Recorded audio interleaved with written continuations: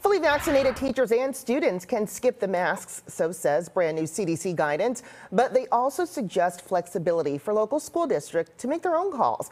And Milwaukee Public Schools will still require them. Jason Calvi joins us live from Bradley Tech on the near south side.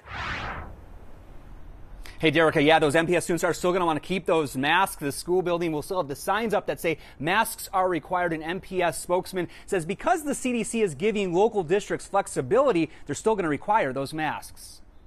How are you to keep each child safe? To mask or not to mask? That's the question erupting in the spring at many school board meetings. I am here begging that we continue to require masks in the school setting. Now, new CDC guidance says students and teachers who are fully vaccinated can go maskless inside the school building. However, it can be difficult for a school to either document the vaccination status of their students, teachers, and staff.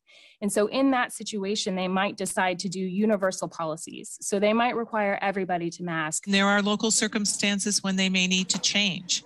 If there is an outbreak in a school, everyone will put their masks back on. That would be the first thing that would make sense. Milwaukee teacher Alondra Garcia teaches second grade here at Allen Field Elementary and says there's pros and cons to teachers going maskless. The interaction isn't the same. They're not able to smile at each other the way they want to. That interpersonal relationship building aspect is so important in middle school and high school, and they wouldn't be able to get that with a mask, right? But at the same time, since I know I can be a carrier, there's a high chance I could still give it to the young folks. The CDC says COVID-19 vaccines reduce the risk of spreading the virus. The new guidance adds that masks should be worn by students and staff who are not fully vaccinated. I think what we can derive from our surveillance is that there have been school-based outbreaks. So we know transmission has occurred in school settings.